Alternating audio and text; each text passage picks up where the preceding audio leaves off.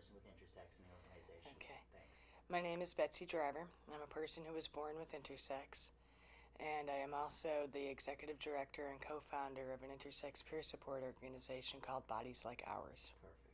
Great. Betsy, can you explain for people the term intersex, exactly what it is?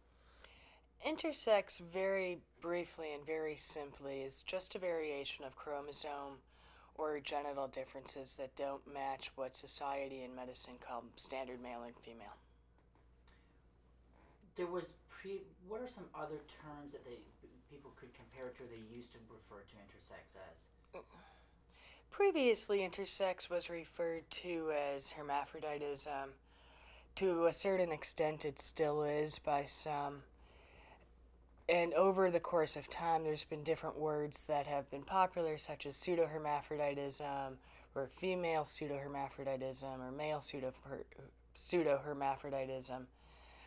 And then, of course, you get into all the different intersex conditions, the different types of intersex conditions, which, of course, then gets into a whole bunch of different words. Right now, the current term, the common term used medically, and by much of society, and especially by intersex advocates, is intersex. And intersex itself is a medical umbrella term. There's not any there's no single medical diagnosis of intersex. Intersex, being the medical umbrella term, actually covers several dozen different types of intersex conditions. And intersex, the word came about probably because it means the combination of two sexes, correct? Presumably. I've never really done I've done word history on it. It originally was used in the late 1800s to refer to bisexual people. Then it moved into referring to people who had gender identity issues.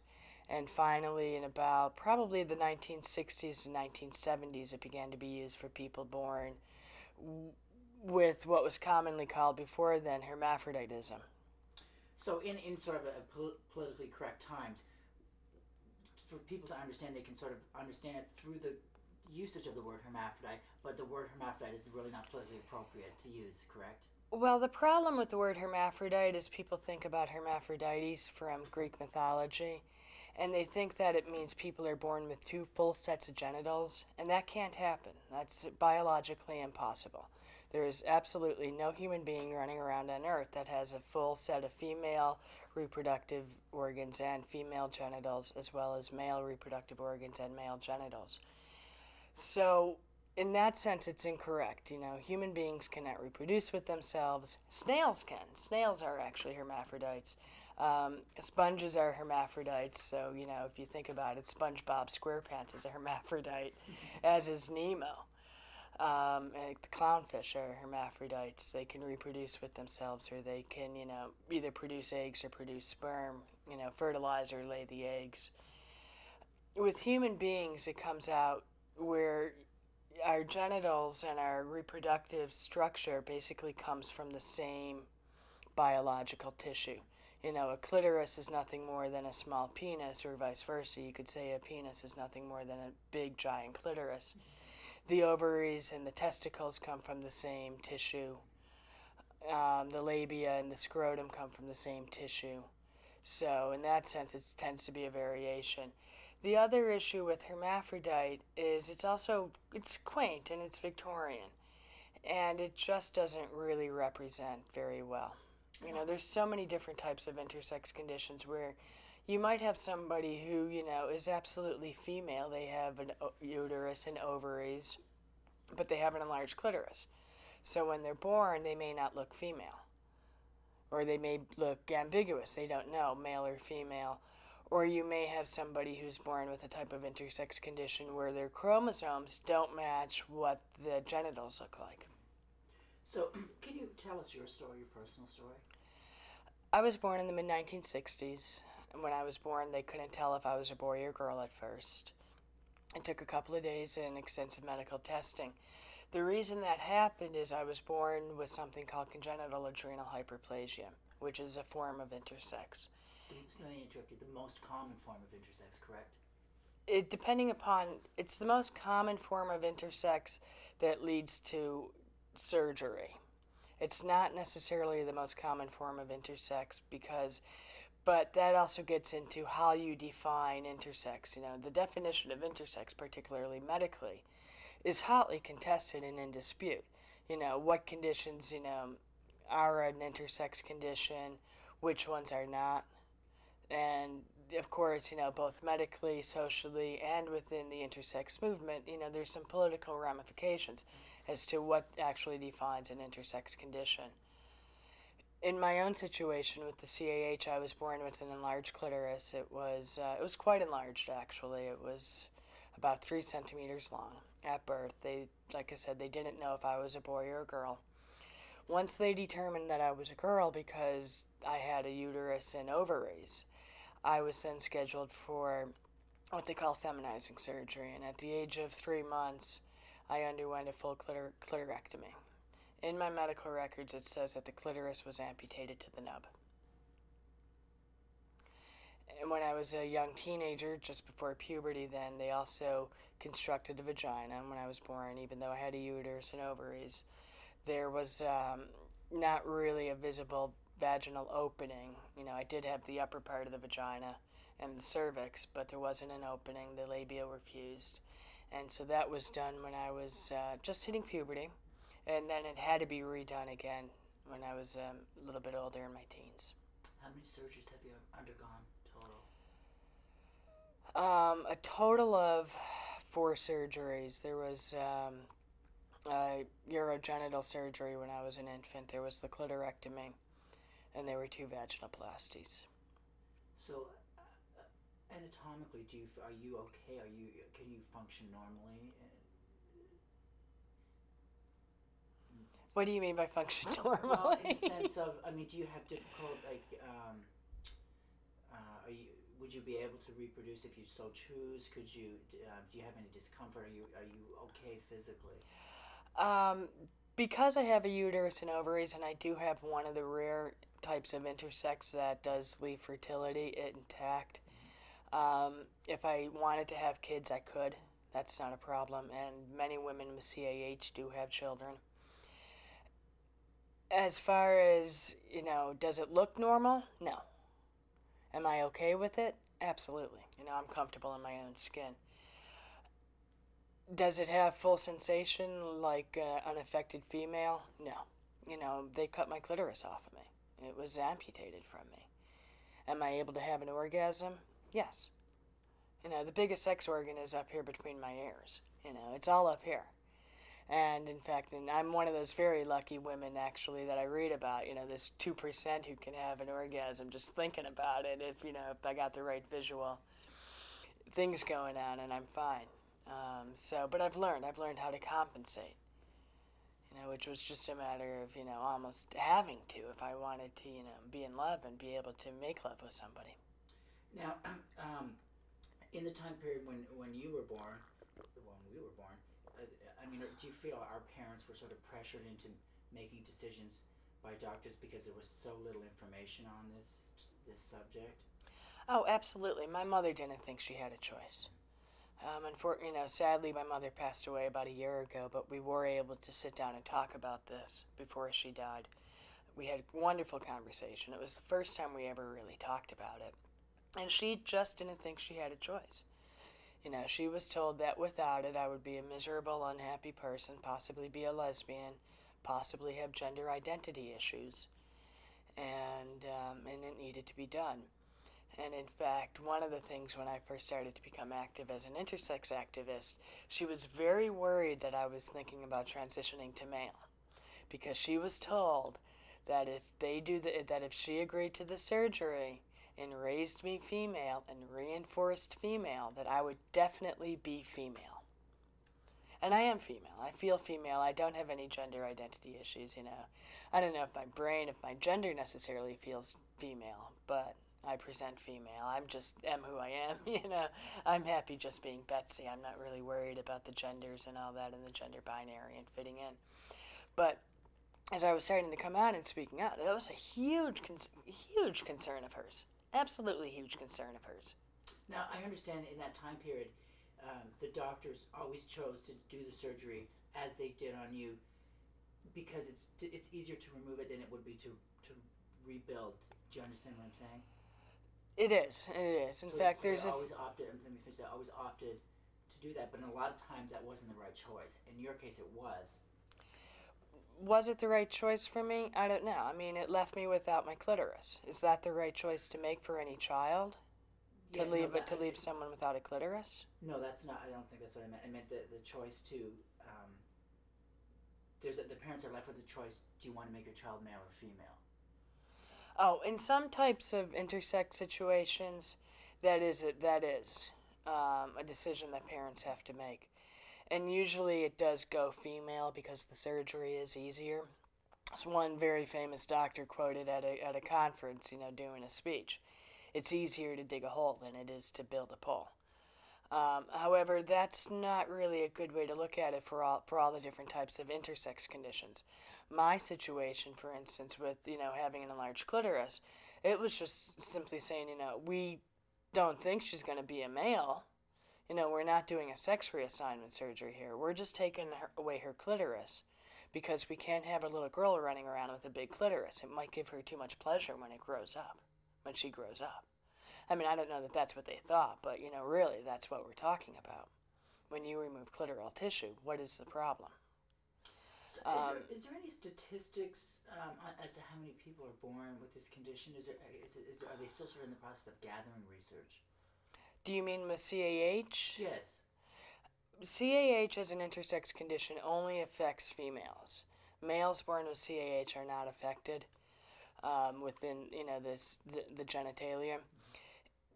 The incidence of CAH itself is about 1 in 15,000, so if we're just talking about the females, it would be about 1 in 30,000. And there's a varying degree as to how virilized the child may be. One girl with CAH may have just no virilization and not be born with an enlarged clitoris. Another girl with CAH may be born with a slightly enlarged clitoris. Another girl might be born with a hugely enlarged clitoris. So it's really hard to say. How many are getting surgeries? I don't know, and I don't know that anybody has been really tracking that, an overall percentage. Under the title of intersex, is there any statistics of how many babies are born intersex? I'm reading. The reason I'm asking is I'm reading different numbers. I'm reading 1 in 10,000, 1 in 20,000, 1 in 30,000, and I just didn't know if they were even remotely accurate, and I wanted to. Based upon the research of Ann Foster Sterling, we estimate, and I think it's a conservative estimate, but it's the number that we use and that my organization uses, is about 1 in 2,000. And the 1 in 2,000 is the number of births born that are visibly intersexed at birth. However, there are some types of intersex conditions that are not obvious at birth, and may not get discovered until puberty. So when you start to include all of those numbers in there, it could be as high as 1 in 500. And I have actually seen some numbers by some experts who I respect who will say it's even as high as 1 in 250. If you get into the very pure definition of intersex being anything that differs from standard male or female. And I say standard because it's what medical and society says is standard male and female. There's actual measurements at birth, that a penis must be a certain size at birth, stretched, to qualify to be a normally developed penis, and that's about 2.5 centimeters. It's the same thing for a clitoris. If a clitoris is larger than about 0.9 centimeters at birth, medically, on the most basic term, is considered to fall outside of standard female. So therefore, they could be considered to be an intersex condition. That's interesting. It is. Yeah, it is. Do we need to expand on that a bit, do you think? I think you told it well. I mean, that's unbelievable to me, but I mean, they could make this, they could do a gender reassignment decision based on the size of someone's clitoris or penis? They do gender reassignment surgeries based upon the size of clitoris or penis. Usually not based upon the size of a clitoris. They will sometimes reduce the size of the clitoris if it's deemed to be too large by somebody who believes that they have, the child's best interest in mind. However, they will do periodically sex reassignment surgeries on boys born with something called micropenis. And that is a penis that does not 2.5 centimeters stretched at birth. And they presume, they being, doctors and others who think that, this needs intervention, that the child will be happier as a girl. And also being addicted, then we're also subjecting this child to a lifetime of hormone replacement therapy as a girl rather than being a male with a small penis. Our society places a lot of value on the size of a man's penis, which is very, very sad. One of the points that I'll often make is when we have a boy born with a hugely enlarged penis, and some boys are born with really, really big penises, and there are men out there with really, really big penises, we don't cut those down in size, even though it may be hugely uncomfortable for a woman if they're having heterosexual sex. It might even be very uncomfortable in other types of sexual acts. But we don't do anything to reduce the size of that. Whereas if it's a woman with a big clitoris, it's like, oh my gosh, we can't have that. We can't have a girl running around with a big clit. She might be a lesbian. Or she might have gender identity disorders. It's the same thing with a boy born with a little penis, that he will not feel man enough. And one of the things we often hear about, and lots of doctors will say this, you can see it in documentary after documentary, and interview after interview, well, what about how will they survive the locker room? So what we're doing is what they're doing is they're taking and sacrificing a lifetime of who they are, of who this person is, for that short period of time in the locker room, rather than focusing on what the real reason behind that is, and that's society. Society who says, beat up the little boy with a little penis. And if you ask boys and men who were born with small penises, if they would rather have been sexually reassigned as female rather than being themselves with a little penis, they almost always will say no. They're happy. They learn how to be sexual in other ways. If it's so small that they can't even have penetrative heterosexual sex, or even any type of homosexual sex, or any type of sex for that matter, they compensate. You learn how to compensate. It's the same thing with me with not having my clitoris. I've learned how to compensate with my brain. So you're saying there's a double standard? Absolutely, there's a double standard. Absolutely. A boy has to have a big penis. A girl with a big clitoris is no good. A boy with a little penis is not going to be man enough. And that's a societal problem.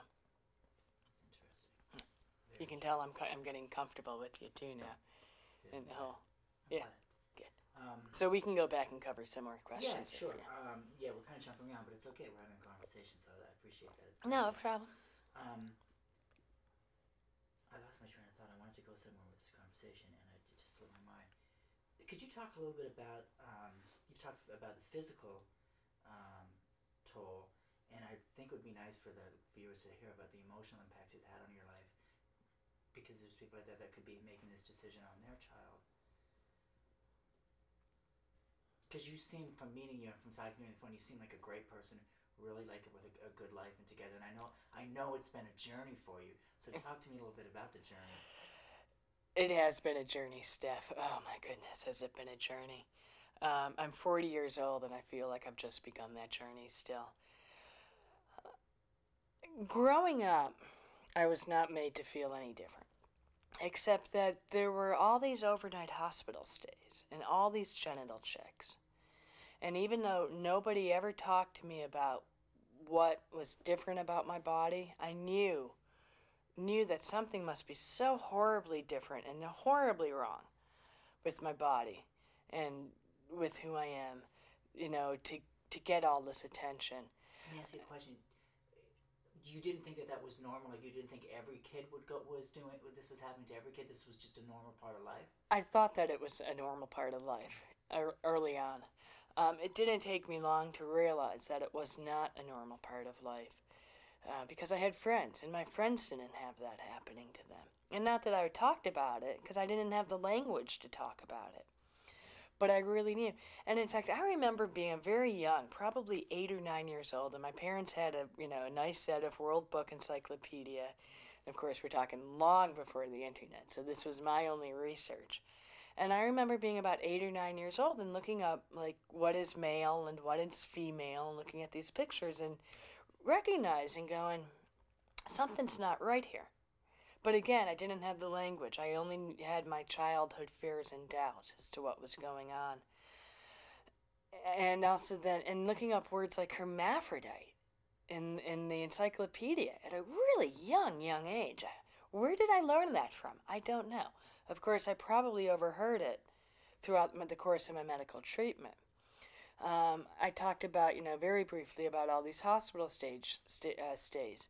There were several times as a very young child, and in fact, one of my earliest memories is of being in the hospital on an overnight stay, and I would go in for a routine blood work and blood testing. It was the 1960s and then early 1970s, so of course hospitals were very different then, and parents were not allowed to stay overnight like they are now with their kids. Plus, it was routine. I would have this every 6 to 12 months. And I remember these like gangs of medical residents who would come into my room and like turn the light on in the middle of the night and force my legs apart. And they were basically doing a show and tell and poking around and looking. And I was being used as a medical exhibit, as a learning tool. Oh goodness, I was probably 6, 7. That continued, however, throughout until I was about a young teenager. And I just didn't know. I did not know that this was not normal and that this was not right. But that experience in itself would be traumatic. Looking back at it, I really consider it childhood sexual abuse that was perpetuated upon me in a medical institution. Absolutely. My parents did the best they could to protect me. My parents were lovely, wonderful, wonderful parents. My dad's still alive. I mean, I absolutely, truly love him dearly. My mother did not know that this was occurring. And I did not know how to talk about it because I thought that it was normal. I mean, it's very classic childhood sexual abuse. I thought that, all little kids had this happen to them. And it wasn't until I was an adult that I recognized that for what it was. Betsy, I think we need to make it, let the people who are going to see this know, your parents did not inform you of the condition. Like, you didn't know growing up, correct? I knew that I had a medical condition called congenital adrenal hyperplasia because I take medicine for it. And the CAH is also one of the very few types of intersex where there can be a separate medical emergency that is associated with it. I take medicine, the medicine's twofold.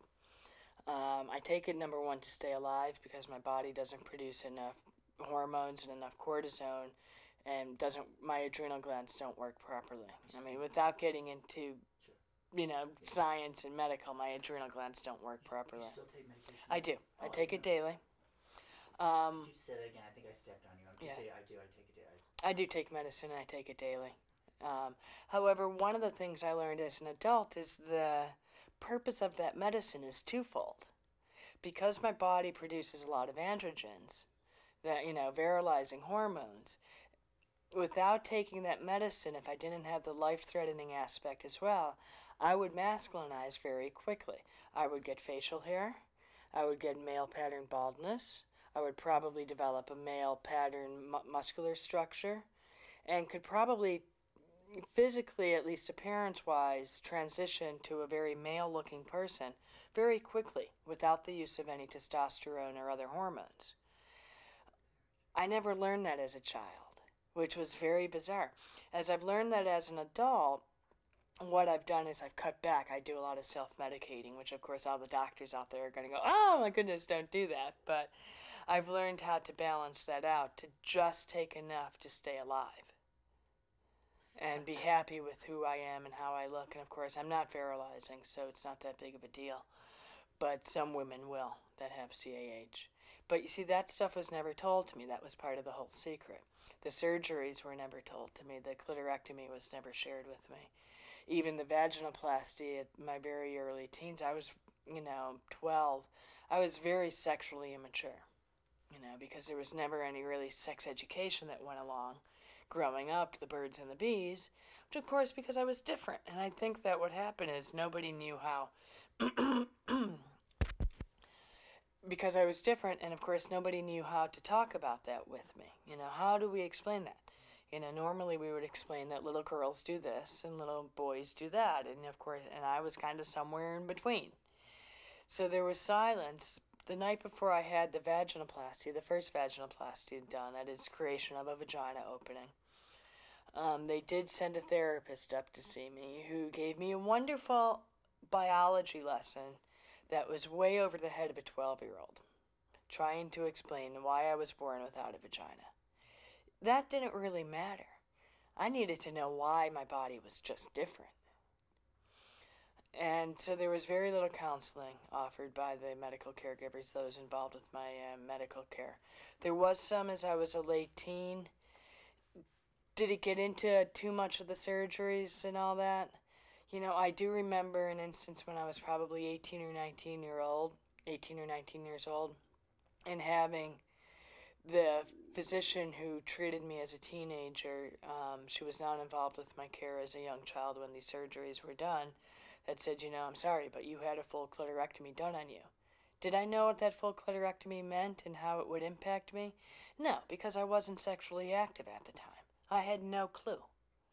You know, I mean, I was just trying to survive. I wasn't about to be taking my clothes off in front of anybody and exposing my queer body to them. Growing up then throughout my young adulthood and, you know, negotiating the dating scene and, you know, and recognizing that I was also a lesbian, that, you know, I tried dating boys, but, you know, never had any sex with them. Never even allowed anybody to get even close to my genitals. And then trying to deny the fact that I was a lesbian. And then growing up and as a young adulthood, and the first time I had sex with a woman as a young adult in college was when I realized just how different I really was. And it just blew me away. Absolutely, positively blew me away. And was that traumatic different? Was it? Oh, it was hugely traumatic. You know, that realization of that first sexual encounter was huge. You know, because I didn't know, oh my gosh, what is it? You know, how queer and how different my body was. And I'm thankful that that woman who I was with that one time in college for that first time did not make that big of an issue out of it. And it was a huge relief for me. However, there was nothing ever pursued again because I was like just so shamed by it and so embarrassed by it as to how do I talk about this? How do I preface this before becoming sexually active with somebody? The end result of that is I basically didn't become sexually active again for a long time. There was a second time then, a few years later, where I again had a sexual encounter with a woman. And then I learned afterwards that her reaction was very different. And although her reaction to me, to my face, was fine, the reaction of her telling all my friends in college and other people I knew that I was a hermaphrodite was horrible. I mean, it damaged me. It damaged me beyond belief. So again, I didn't date for several years. I kept to myself. And I still didn't quite know what the deal was. I was away at college. I was, you know, on my own as a young adult. And I didn't know really how to proceed with this information or what to do with it. So I was just flying under the radar for a real long time. I ended up then in a relationship for about 7 years with a woman. It was a good relationship. She was fine with it. But again, I don't know that either of us had the language or understanding as to what was so different about my body, other than it was different. And she really liked it. You know, I do have, without getting into too many details about, you know, what's between my legs. Even though I don't have a clitoris, I've got, you know, some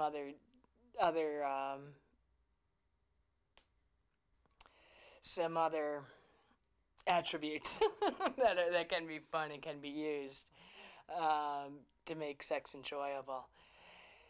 When we broke up out of that relationship, it really wasn't the fact of the breakup that really traumatized me. It was the fact of the realization that I was going to have to start dating again. I mean, I didn't have to start dating again, but eventually I would want to start dating again, and I'm going to have to negotiate this whole fact of my body being different. Eventually, I did start dating again, and I met a woman who really, she probably doesn't know it, and in fact, if she watches this, maybe she'll recognize herself. Started dating a woman. We had wonderful sex, absolutely, positively wonderful sex. And she encouraged me to find out some answers, and she knew what intersex was. And I did not yet. I didn't have a computer at the time. I was still trying to fly under the radar, and she encouraged me to learn more. And I did. And then she broke up with me. But that was okay, you know. You know, it's interesting because I find in life everybody has a message for you to help you get to the next level, and that's what she was there for you for. Well, this woman, absolutely. She came into my life. We had this torrent affair for a little while. She lived in LA and I was in Atlanta. And she encouraged me to find out more, and I did. And I got myself a computer. And one of the first things I did was type in congenital adrenal hyperplasia. I still didn't quite know intersex. And what I learned, number one, I learned that I was not the only one out there with a body like mine. I really thought that I was the only person out there with a body like mine. Of all the millions and millions of people in the world, I was alone in that shame, or so I thought. And I went online and I started reading stories from other women. And I started to write my own stories. And I started to share my own stories. And I started to post this stuff on the internet. And I also did seek some counseling at the time. And there had been counselors, you know, mental health caregivers, therapists that I had gone in and out of to see periodically before this time, in and out. Nobody was ever able to nail down what my issue was. But a lot of that, again, they didn't draw it out of me, and I didn't know what my issue was. You know, I did not know what was behind the self-esteem problems. I did not know what was behind the shame that I was experiencing. I thought it was because I was a lesbian. But it wasn't. And I realized that when I came out as a lesbian, and I came out fairly young. I was in my young 20s when I realized, and I came out to my friends, you know, and I've been out within employment for years. I mean, longer than I can even remember. But the realization that perhaps the self-esteem problems were because of my queer body really started to bring it all together for me. So I ended up going to see this therapist right after this woman who I talked about. And I said, you know, I have something called congenital adrenal hyperplasia. Do you think that has anything to do with what I'm going through and what I'm experiencing? And she thought about it for a moment and thought, nah, and said, I don't think so. Well, it hit me then. I've got some other issues to deal with. And so I dropped her, stopped going, and I basically began a period of healing and self-realization and healing. Wrote my story, posted it on the internet, started to hear from other women with the same thing. And it just opened up a huge world to me. And since that time, since that kind of epiphany that I went through, you know, things have been great.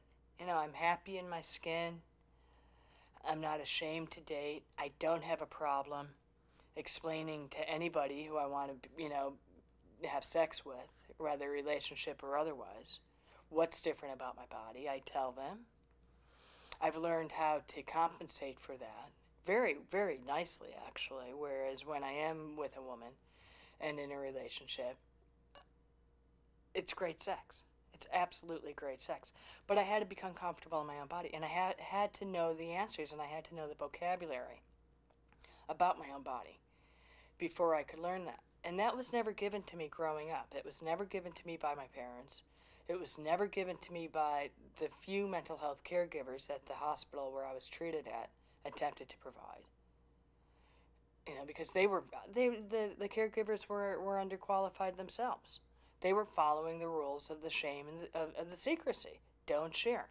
Concealment-centered protocol. If we don't tell her what's going on, she'll be okay. It was never given to me by those doctors. It was never given to me by anybody. And it wasn't anything that was in the newspaper. And until I discovered it on the computer, on my own, I was helpless. And I was just wandering, trying to fly under the radar.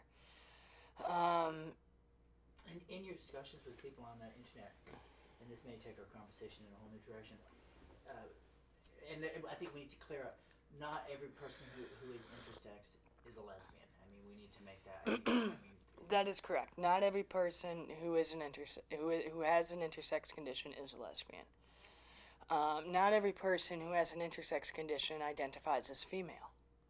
There are some men with intersex conditions who did not have any type of surgery, because there are so many different types of intersex conditions. I mean, the variation is just incredible. And while there are not a lot of studies that are studying, the rate of homosexuality and intersex conditions, or the relationship between homosexuality and intersex, there are some conditions where anecdotally you see a higher incidence of homosexuality, whether gay male or lesbian or bisexual. And for instance, with congenital adrenal hyperplasia, I know a lot of women with the CAH, congenital adrenal hyperplasia, who identify as lesbian or bisexual. However, is there research to back it up? No. Is there research to disprove it? No. The problem is it hasn't really been studied that well. There are some small studies that occur, but they are small, and they're small samples. But to give you an idea as to the role, perhaps, is homosexuality genetic, let me put this out here for you to think about. There's a higher incidence of lesbianism, there's a higher incidence of women, let me start that over again. There's a higher incidence of women who are lesbians than there is within the general unaffected population. Okay? These are women that are X-sex. Sorry, start again. Okay. There's There's a higher incidence of women with CAH who are lesbian than there is within the general population. I mean, that is a fact. That is studied. There are some small studies out there that show that. Is it a huge amount? No. But it is higher than what we would see in the unaffected population. These are women XX genetically, that is, they're female genetically. They have a uterus, they have ovaries, they identify as female. Usually, not all, but usually identify as female. And have a lot of testosterone that they're subjected to, that they're exposed to in utero. And so therefore, these women have a higher incidence of lesbianism. And I can repeat this, by the way, to kind of put this all together. No, that was good. I think you said it short. At the same account, you have women with something called androgen insensitivity syndrome. That is, these are women who are XY genetically, are born looking female. A lot of times they're not diagnosed until well after birth with AIS, whose bodies do not respond to testosterone that well. So they do not masculinize. So they look female. Their body's producing the testosterone, but their body is not sensitive to it. Most women with AIS, not all, but most, are heterosexual. So what does that tell you? Here you have somebody who's XY genetically. You would think that they would automatically be attracted to other women. But they're not. They're attracted to men. And generally the physical appearance... It's female. Oh, there's no doubt that a woman with complete AIS is a woman. There's absolutely no doubt. So I'm just a little confused on what the symptoms of AIS would be other than... Well, they're born looking female. Mm-hmm. They have XY. They're genetically XY, which is what is considered standard male. But their body doesn't react to testosterone. So they grow up. They have a female gender identity usually. They look female. They act female. They identify as female. And again, if you saw a woman with AIS who did not, who didn't have her clothes on, you would think that's a woman. There'd be no doubt. But she has male. But she has male chromosomes. But male organs. No. No. She may have, I don't want to get into too much of the medical because I'm not a medical person. She may have undescended testes. They're generally removed before puberty to keep the testosterone out. But this is a woman. There is no doubt that you would think. And a lot of these women with AIS identify as heterosexual. They are attracted to men. So do you think as a society we just maybe need to start the conversation that there may be more than two sexes? There's more, it's not just male and female?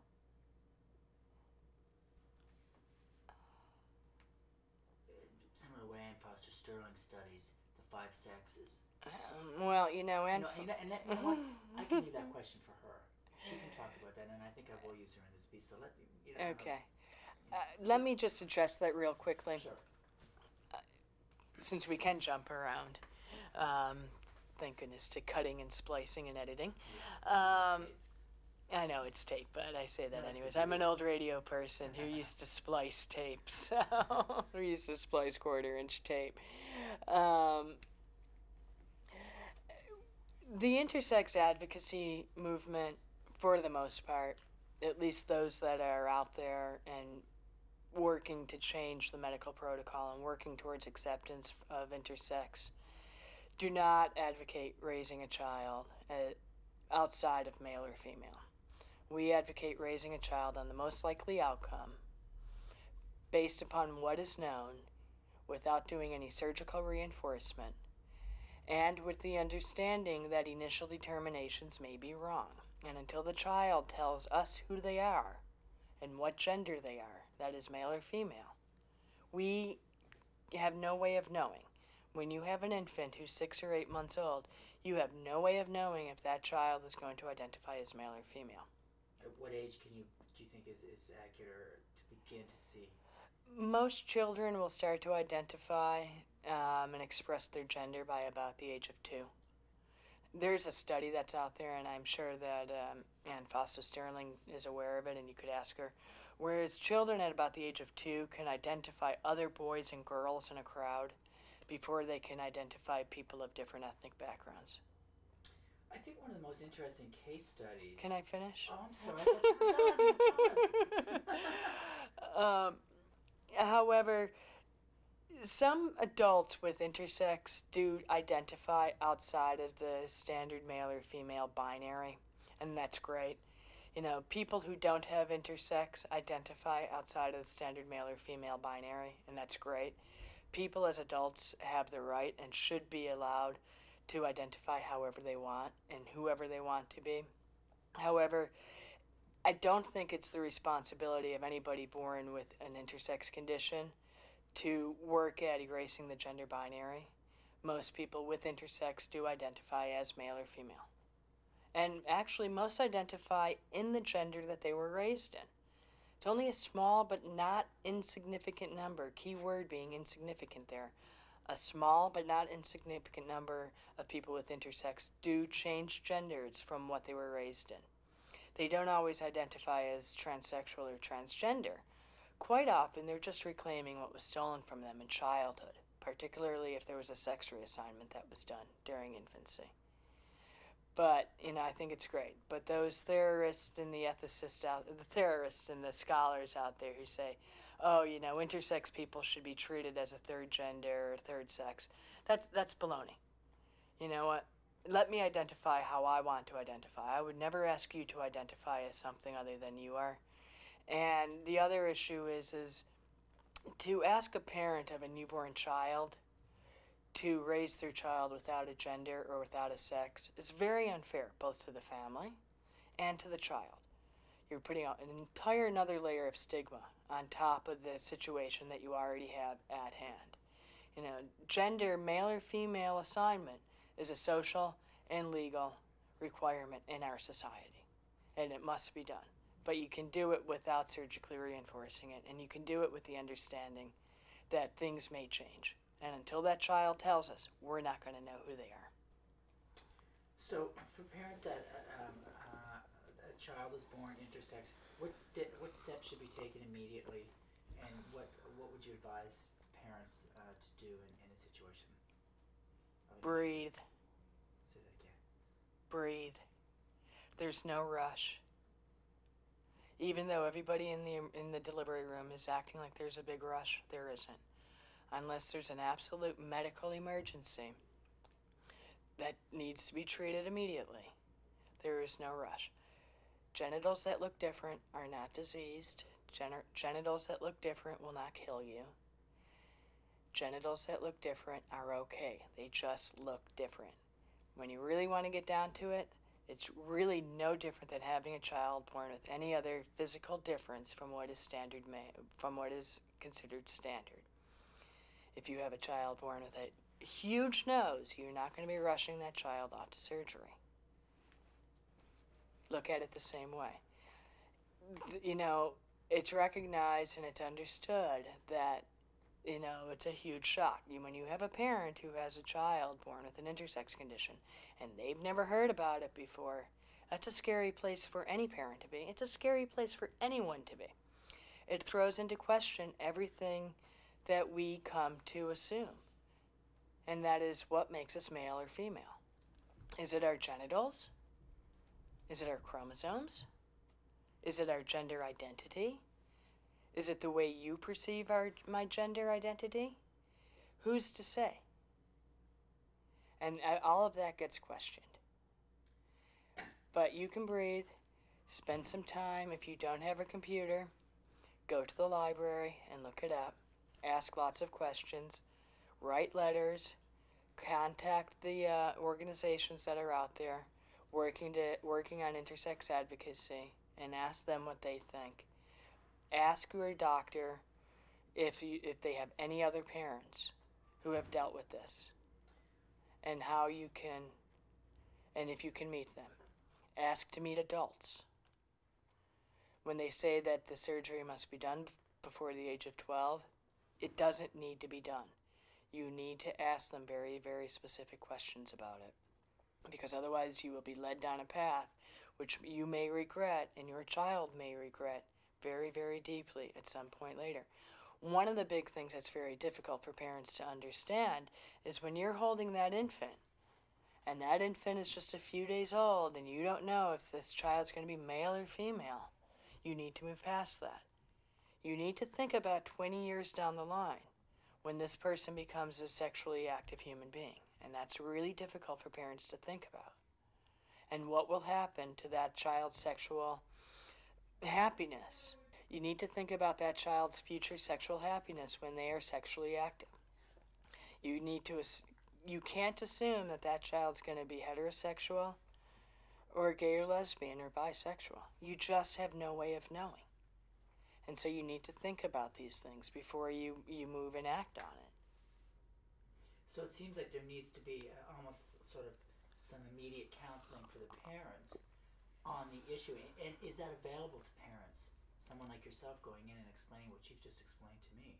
Because it would obviously be sort of more, because originally, from what I understand, traditionally there was considered a social emergency and a rush to surgery, and everybody shut up about it, and it wasn't spoken about again. Similar to your case, correct? That is correct. I mean, what we call within the advocacy movement as the concealment-centered protocol, that is rush it to surgery, don't talk about it, and everything will be fine. But that's not the case. Could you say that again? I think we got... Okay. Because that was good, rush to surgery. You can go... Picking that up? It's real low. Okay, it will be when fine. When that one hit, that one we heard. Can you shut that door? But it can go almost all the way shut. All right. Yeah. But yeah, That's fine. generally And they like know the you're quieter up ones, here. But when it really peaks up, Sure. that's fine. Okay. Let's say that again. That was good. What did I say? Generally rush to surgery. Oh, the current concealment-centered protocol is still being practiced by many hospitals in the United States. Not all, some are changing. Is to rush the child to surgery. That is usually before about the age of 12 to 18 months. Don't say anything. Don't talk about it. Often parents are not told exactly what's happening. They're not told that, perhaps clitoral surgery will be done or what's going on. Parents are scared, so they're willing to follow whatever the doctor says. And then one of the key parts about the concealment century protocol is to not talk about it. Generally, there is not the enlistment of a qualified mental health caregiver. There's often not the enlistment of a social worker. There's often not the enlistment of a medical ethicist, which is a very big deal. There should be a medical ethicist involved in this decision. Parents are not told that these surgeries are generally still experimental.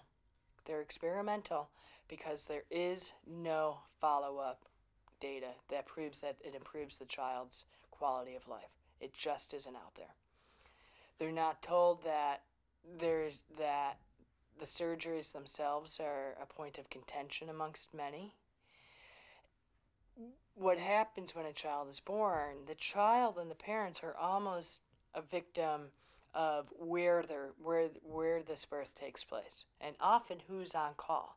Depending upon, the state of intersex treatment in the United States right now, because there are no guidelines, what happens to that child is almost dependent upon who's on call that day or that night in the hospital where they're born, as to what will happen throughout the rest of that child's life, and as far as surgery goes.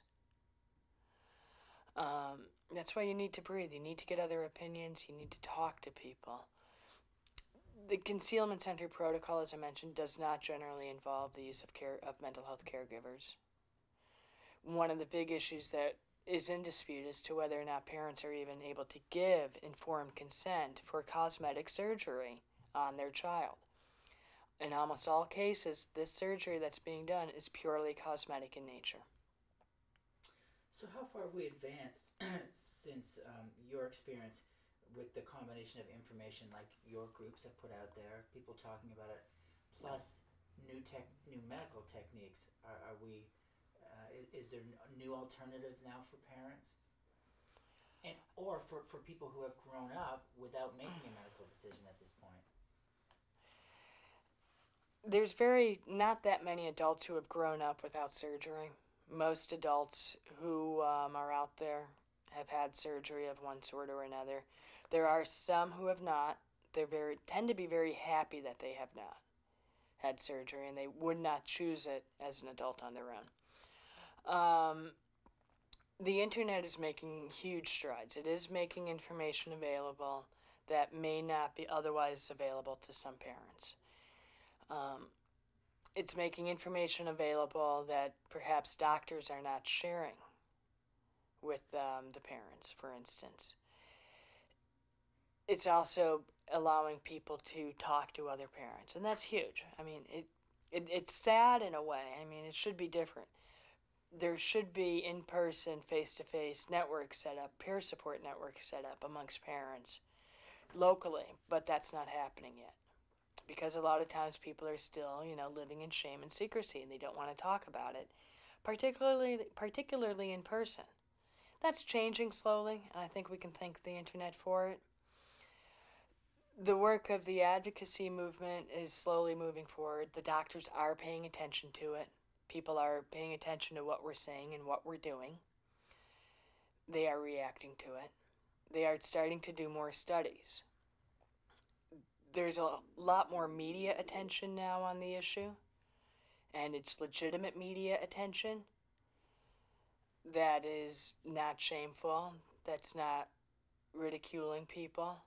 This is not what has been done in the past in, network news magazines where they put the person with the intersex condition behind a potted plant. More people are starting to come out of the closet. More people are starting to speak up and saying, this is my story. This is my history. This is what was done to me. Ironically, as an advocate doing peer support, we see with bodies like ours 3 points of contact that occurs. We often will hear from parents of a newborn, often on our message boards, who will post and say, how should I do this, or what should I do? Or we'll hear it directly. We'll often hear from parents when their child is a teenager and there's self-esteem issues, or perhaps self-harming, or drug and alcohol abuse. And they're reacting, and they've been raised under this protocol of shame and secrecy, and now all of a sudden parents are realizing, geez, perhaps I should have talked about this with the child. and they haven't. And then everything gets quiet, and then we hear from people with the those with intersex themselves, by about when they hit their late 20s, and that's coming down. That's coming down quickly as the internet is becoming more and more prevalent. But mid to late 20s to early 30s, and they're starting to realize, going, wait, what is with my body? What is up here? Am I the only one? And they're realizing that they're not. When a child is born with intersex, chances are the parents have never heard of this, no matter what the condition is. And there's so many different conditions, so just using intersex as the umbrella term, a child is born with one type of intersex. Parents have never heard about this, and yet it's about 1 in 2,000 live births. That's about the same number of people born with cystic fibrosis, which everybody's heard about. It's about the same number born with Down syndrome. Everybody's heard about that, and they're aware that these things can happen. But nobody's ever sharing with, expectant parents going, this might be an issue that you're going to face. There is a 1 in 2,000 chance that you're going to be facing this issue. Perhaps you should think about it now, what you're going to do. And if parents can be prepared ahead of time, half the battle will be won. Half of our battle as intersex advocates, promoting a better patient-centered protocol will be born, because there won't be that panic and parents will be prepared. And hopefully they'll know what some of the issues are before they get scared, and before that, codependency sets up between parents and physician. One of the other issues that occurs when there's a child that's born is the parent becomes the patient. Everybody's concerned, well, we have to do this for the parents. The parents won't be able to bond with the child. The parents the parents are scared, the parents are traumatized. What will the parents tell their friends and neighbors? It's all about the parents, and the child gets forgotten about. So we're fixing the child, we're changing the child, we're surgically altering the child to make the parents happy. And there's something wrong with that equation. There's a lot of surgeons out there and physicians out there who will tell you that things are different now. That people like Betsy Driver have no business talking about this because what was done to me isn't being done anymore. And to a certain extent, that's true. But just because technique has changed does not justify the fact that these surgeries are still cosmetic in nature. Anytime you cut tissue, I don't care if you have the best technique in the world and have won a Nobel Prize for it, anytime you cut tissue, you're going to leave scar tissue. And unfortunately, the technique that's being done today, that's being held up as, the gold standard, we still will not know the results of that so-called new gold standard technique until the child who was subjected to it grows up and becomes a sexually active adult. There's absolutely no way for us to tell. You can put all the probes you want on a clitoris to see if you're getting, nerve sensation. But until that child grows up and can say, yes, doctor, this clitoris works, we don't know that. The other issue that happens is constantly changing techniques also lead to a situation where when that person is grown up, we don't even bother asking her if the technique works because they've already moved on to new techniques. And they'll say that, well, her opinion is invalid because we're not doing that technique anymore. That does not overcome the fact that this child had cosmetic genital surgery done on her without her consent. And while they may not be doing full clitorectomies anymore in the United States, how many surgeries are botched? How many clitorises do come off because you're working on a really small piece of tissue, and then that aspect and that little mistake is never shared? I'm not convinced it doesn't happen. I'm convinced that it does happen based upon what I've heard from people. I was surprised at the number of mistakes made during circumcision. Yeah. And then one of the base cases for intersex, which was not an intersex case at all, is John Joan, where they made the mistake of circumcision and of the twins, and they told the parents, well, look, we basically cut his dick off, so let's just make him a girl and raise him as a girl. And that was a documented, fascinating story. However, not intersex, a case study where gender reassignment is not successful. He eventually killed himself, and it was There are. Or we don't have, you don't have to comment Yeah. on it, I was just making No, fun I of can it. give you. There are some who have sex reassignment done on them, some with intersex who have sex reassignment done on them as a child, and they do identify in that gender that they were raised in and were assigned. That's not unheard of. However, a lot of them do go back to the gender and sex that was stolen from them through that sex reassignment surgery. A common misperception by a lot, both within academia, within society, by some news organizations, as well as by a lot of transsexual organizations, is that intersex is some form of transsexuality, or vice versa, that transsexuality is a subset of intersex. And that's not correct. It just doesn't happen that way. Intersex is something that you were born with. It's a congenital condition. And there will be those who will say, well, transsexuality is something I was born with as well, and that I'm intersexed in the brain. According to the current definitions of intersex, they're two different things. One of the things I often will mention is that, although we are very allied and we work together, and I like working with, the trans organizations. I look at them as allies. I look at them as great co-conspirators in the big picture of the world. But I look at us as having different agendas.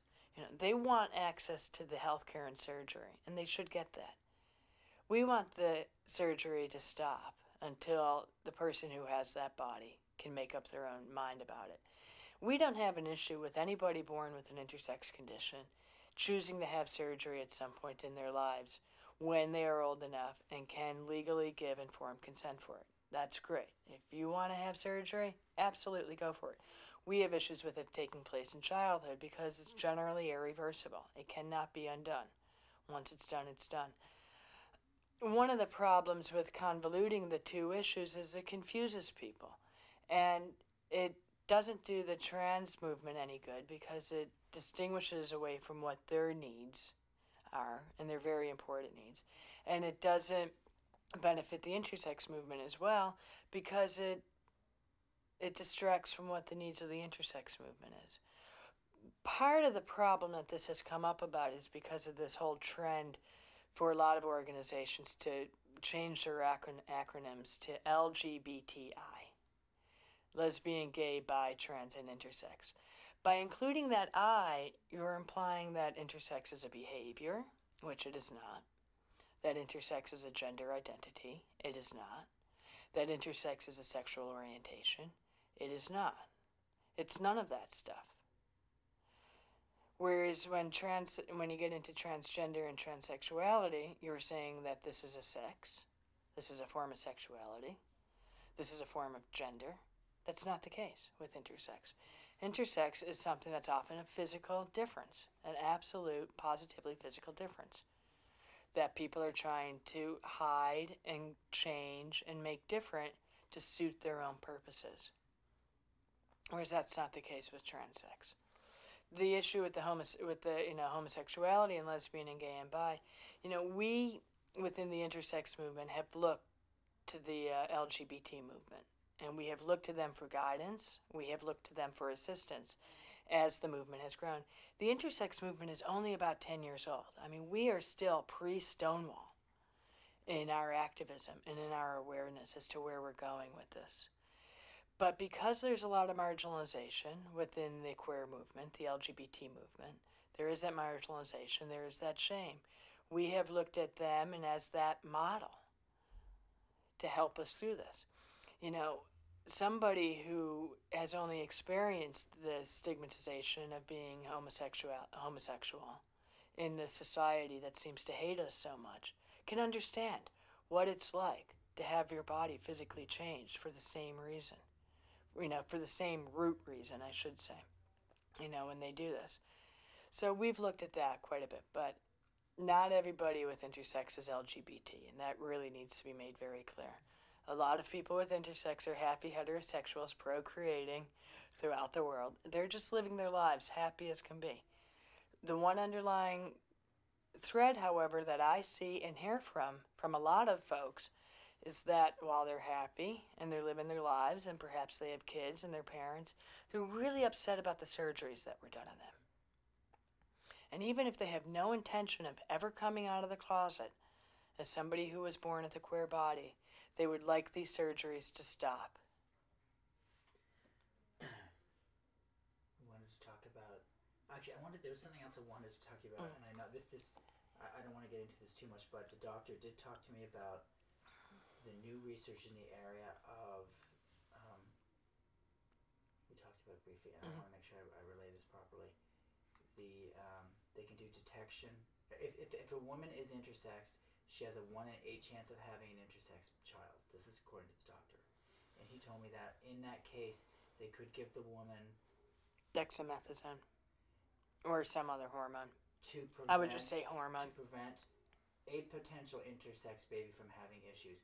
But they haven't done any research on what would happen to the other 7, quote unquote, normally born child.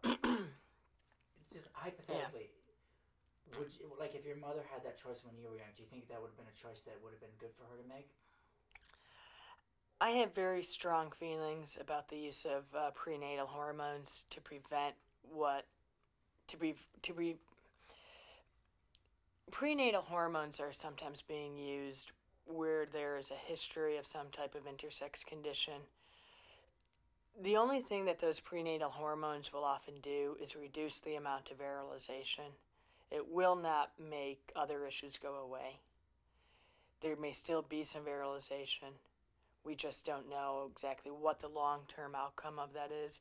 And again, just like with surgeries, nobody has done any follow-up studies yet. So somebody who was given dexamethasone or some other hormone prenatally, how will they be when they grow up? Will they have, any mental health issues? We don't know. We just have no clue. So you may have a girl who's born with a smaller clitoris, but at what cost? It's hard to say. One of the issues also that goes on, and I made this point once at a medical conference, that using my own situation, if I was born with, I was born with an intersex condition. If my mother and I had surgery, if my mother had taken dexamethasone or any other hormone to try and prevent the virilization that I was born with for the next child, how would that make me feel? Would that make me feel just so horrible that something was wrong with my body that bad that something needed to be done to prevent another child with a body like mine? I don't know if that makes me feel very good. It kind of makes me feel really unwanted and very ugly when I really think about that. Another issue with genetic testing is that there's a lot of children that are aborted because they carry a gene that could cause an intersex condition. It's considered to be so horrible that it would be better to abort that child. And that child would probably be a very good, contributing, functioning member of society, but better to abort than have a child born with intersex. And as as pro-choice as I am, that bothers me. Is that an option that is presented to women who... Yes. Oh, yes. I wasn't aware of that. Yeah. They test for different conditions. They test for things like Klinefelter's, which is a chromosome variation, or Turner syndrome, which is a chromosomes variation. And women who carry this gene are often, if it's showing up in the child has that gene, will often be offered abortion. And it's kind of sad. It makes, it's just ugly. We wanted to talk about, I think we got our point, that was good, because we want to talk about your organization. Yeah. And I think that Bodies Like Ours. Bodies Like Ours was founded in late 2001. The planning, I should say, for Bodies Like Ours began in late 2001. It was kind of interesting how it happened. As I became more familiar with my own intersex condition and began to talk to other people and meet other people with it, I would have been fine. I would have been fine just getting on with my life and saying, this really stinks. The surgery that was done to me stinks. It's awful. Nothing I can do about it. I'll get over it. I'll move on and live my life. But when I learned that parents today are still having surgery forced upon them and upon their kids no differently than what my mother had done to her and that what I had done to me today in U.S. hospitals. That really upset me. When I learned that 5 children a day are still being subjected to cosmetic genital surgery in the United States alone, that upset me. That is so unnecessary. And so that pretty much moved me to starting to speak out. It moved me to come out of the closet as somebody with an intersex condition. It moved me to speak out. And it moved me to see if I could make change in this world. I became involved with the Intersex Society of North America somewhat. I started to speak out at the urging of Cheryl Chase. And as I began to do that, I realized that there was really no outlet for adults. There was no outlet for easy to understand peer support information, whether for adults or for teenagers, for nobody. And ISNA was moving very quickly into the medical advocacy end, and they're doing a wonderful job changing medical protocol. They are getting hospitals to pay attention to them. They're getting hospitals to change the way that intersex is treated. They're getting hospitals to adopt a patient-centered protocol. They're getting hospitals to involve medical ethicists. They're getting hospitals to involve mental health caregivers. They're getting hospitals to involve some peer support for parents.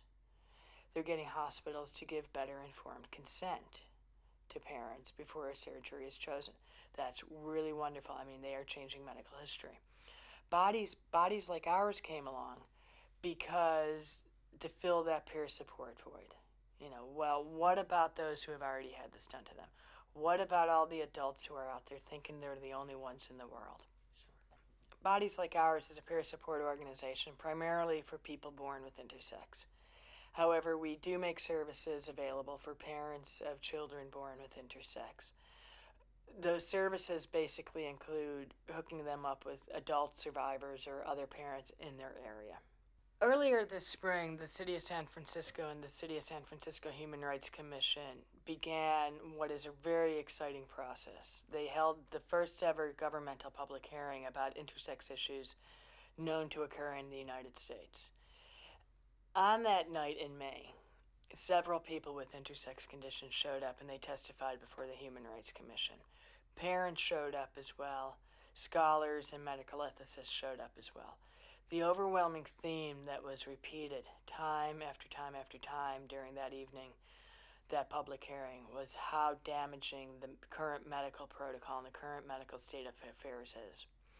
As a result of that public hearing, the Human Rights Commission and the Intersex Task Force of the Human Rights Commission in San Francisco has been preparing a report that will include medical findings, social findings, ethical findings, as well as recommendations in all 3 of those: medical recommendations, ethical recommendations, and social recommendations.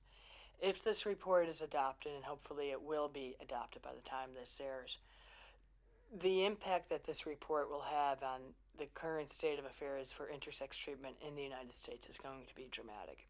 It dramatically changes the way informed consent will be given. It dramatically changes the way that it dramatically changes the requirements of hospitals, and at least those licensed in San Francisco and who receive city funding will need to treat intersex, including peer support, including informed consent, and including social changes that go on as well. It's very exciting.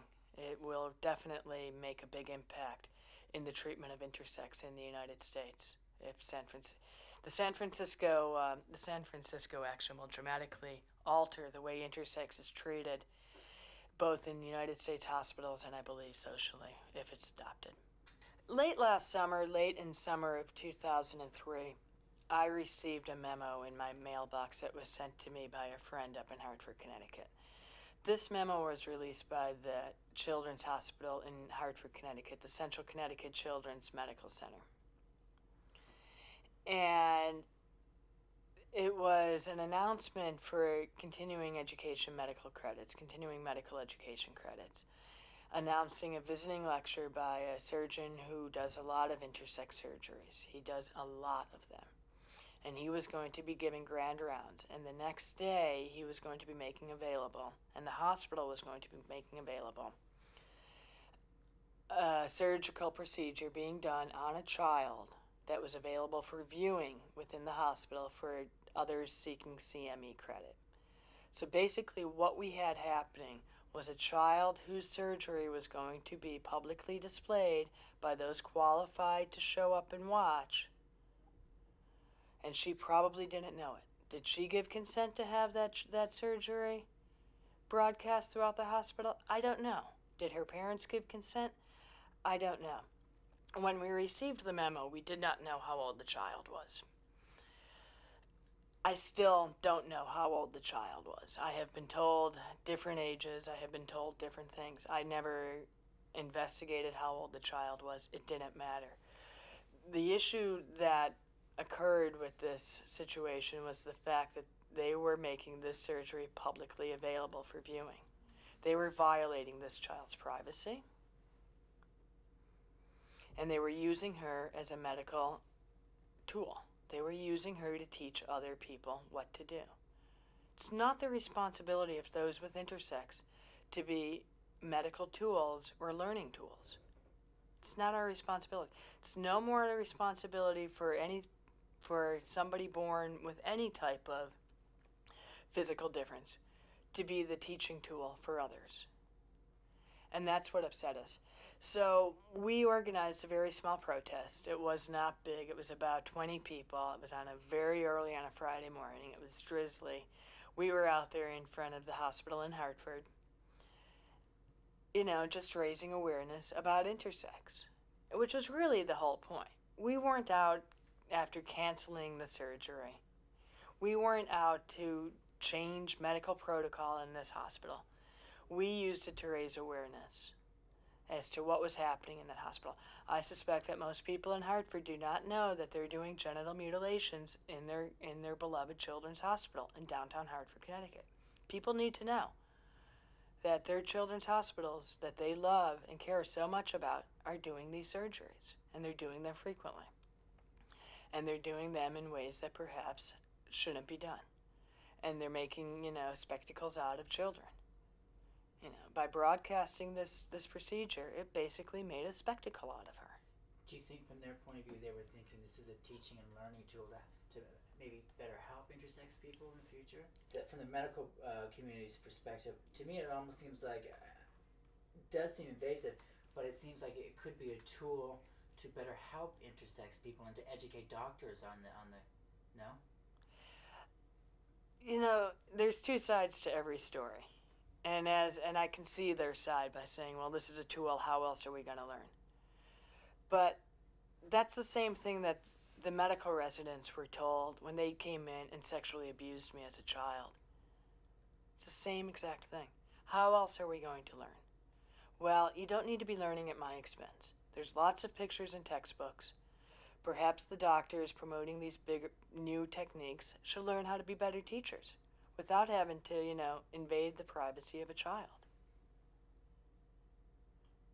Perhaps they should also, getting back also real quickly to Connecticut, when we were planning this, one of the things we brought up is we said, well, if you're going to be there teaching the new techniques, why don't you have somebody in saying, this is what the intersex advocacy movement is saying. This is what the intersex movement is doing. This is what adults are doing. They blew us off. And so there we were. There we were on a Friday morning.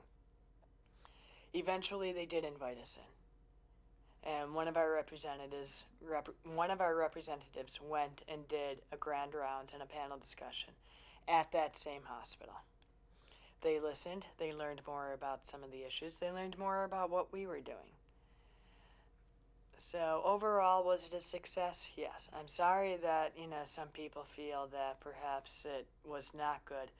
One of the things that bodies like ours did not do, we never made it about the child. Other people did make it about the child.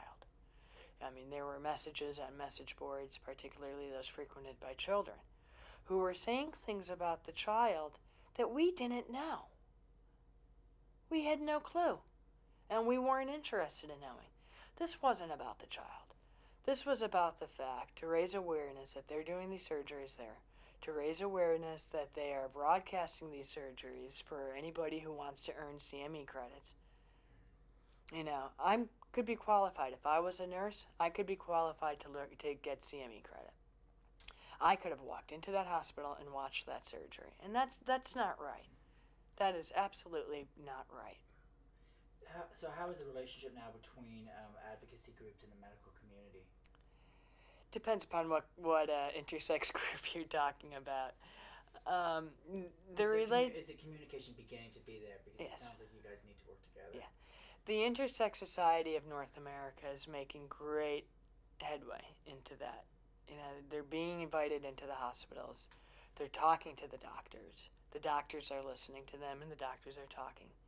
There is communication right there.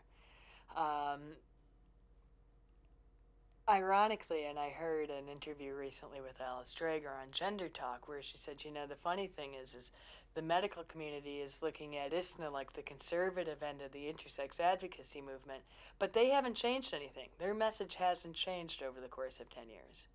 However, organizations like Bodies Like Ours have come along. We're a little bit louder. We take a different tact. Our focus is not getting in the doors of the medical hospitals and the medical communities. Our focus is on people born with intersex.